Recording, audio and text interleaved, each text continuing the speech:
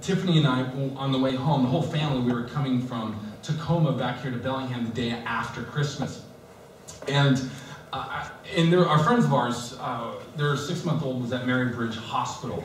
So we thought we'll go and stop by there. Well, I've been to Tacoma and lived in Federal Way, which is right next to it, but we had entered into Tacoma in this weird way, and so I was lost. I had no clue how to get to Mary Bridge Hospital. I just didn't know. Everything was foreign to me. So I'm entering into uncharted waters. So you know what I do?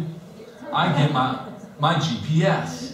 And I look it up on the internet, boom, directions. It speaks to me now. And, you know, it's cool. And so I'm diligently just driving and looking at my GPS. And it says, in 2 blocks, make a right on 45th. And so I'm 42nd, 43rd, okay, there's 45th. And then I'm following it, and then the bubble moves. And then it says, 0.6 miles, make a left on I Street. And I'm driving, I'm like, okay, I got it. And I'm following this thing. And then all of a sudden, Tiffany says, I see Mary Bridge. I'm like, where? She says, I see it. It's right there. She points to this skyrise that has a big M on the side of it. And I'm like, I don't think that's Mary Bridge, because I'm supposed to go up and to the left, and that's over there. And she's like, no, that's Mary Bridge. That's Mary Bridge. And I'm like, but this says this. And all of a sudden, my kids get involved. Dad, that's Mary Bridge. Mom sees Mary Bridge. I've got this cacophony of voices screaming at me. And I'm like, wait a minute. No, this. And so I have a choice. What do?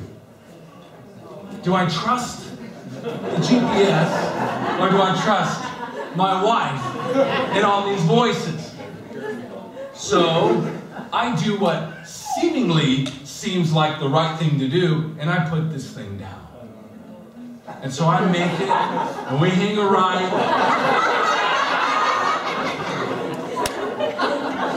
I hang a right, and we pull in front of this building with the M on it. And I thought, Hotel Murano. And Tiffany looks at me, sorry. I'm like, recalculating. Then it says, don't listen to your wife. No, it didn't say that.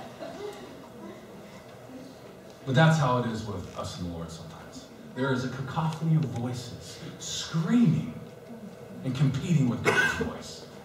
Wow! There is. And it drowns out what God says in His Word. And we have to choose whether or not to listen to what's coming at us or to what God speaks to us through His Word.